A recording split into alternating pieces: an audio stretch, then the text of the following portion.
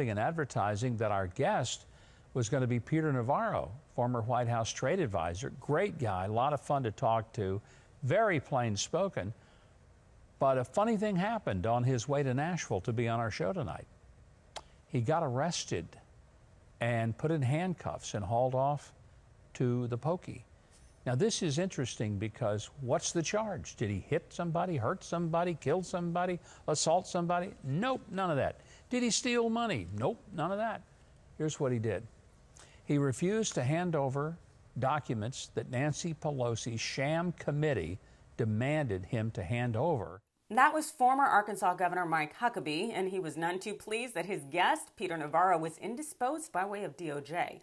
And speaking of the Department of Justice, with the 1-6 committee's announcements coming in just a few days, well, America's top prosecutors made a few shocking moves that pissed off Congress. Welcome into TYT's Overruled. I'm legal analyst Adrienne Lawrence. As it concerns a 1-6 committee's investigation into the attack on the U.S. Capitol, DOJ is making moves. Let's talk about 3 charged and charged nots that just went down. First, former Trump White House advisor and economist Peter Navarro has been indicted on 2 counts of contempt of Congress. Yeah, Navarro's one of the guys who aggressively pushed the big lie after Trump lost the election. He also failed to turn over documents to Congress and to appear for testimony. Now, Navarro claims that he did not need to comply because former President Trump asserted executive privilege. You know, that argument that's been repeatedly rejected by court several times now? Well, DOJ didn't give Navarro that courtesy most wealthy white people receive, allowing the privilege to simply coordinate a surrender date.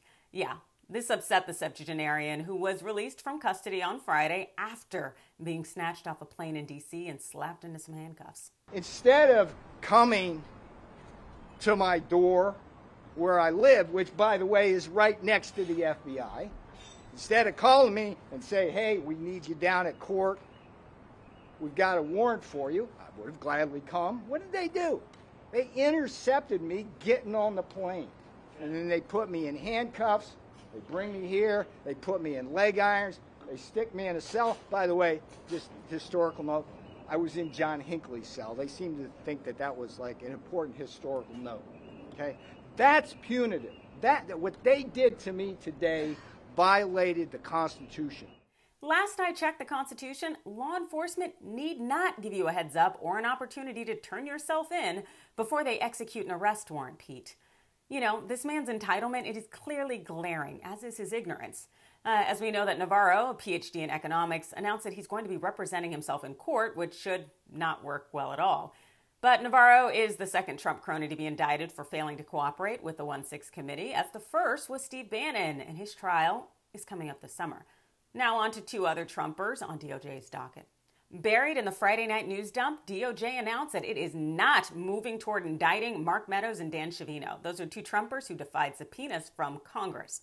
DOJ said that based on the individual facts and circumstances of their alleged contempt, my office will not be initiating prosecution for criminal contempt as requested in the referrals against Messieurs, Meadows, and Scavino. Like many, the 1-6 committee questioned DOJ's decision. It tweeted this: while today's indictment of Peter Navarro was the correct decision by the Justice Department, we find the decision to reward Mark Meadows and Dan Scavino for their continued attack on the rule of law puzzling. Mr. Meadows and Mr. Scavino unquestionably have relevant knowledge about President Trump's role in the efforts to overturn the 2020 election and the events of January 6th. We hope the Justice Department provides greater clarity on the matter. As the Select Committee has argued in district court, Mark Meadows' claim that he is entitled to absolute immunity is not correct or justified based on the Department of Justice Office of Legal Counsel memoranda. No one is above the law. What's Attorney General Garland doing by letting Meadows and Scavino off the hook?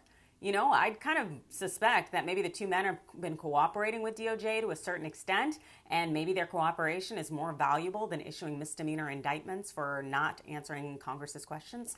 But I also wouldn't put it past DOJ to have created this big public melee among the right wing by arresting Navarro in such a quote-unquote aggressive way, unless they were trying to kind of deflect from the fact that they weren't going to move forward with indictments against Meadows and Scavino. But I don't know. What are your thoughts? You let me know in the comments below. Hit that like and follow button, and thanks for watching.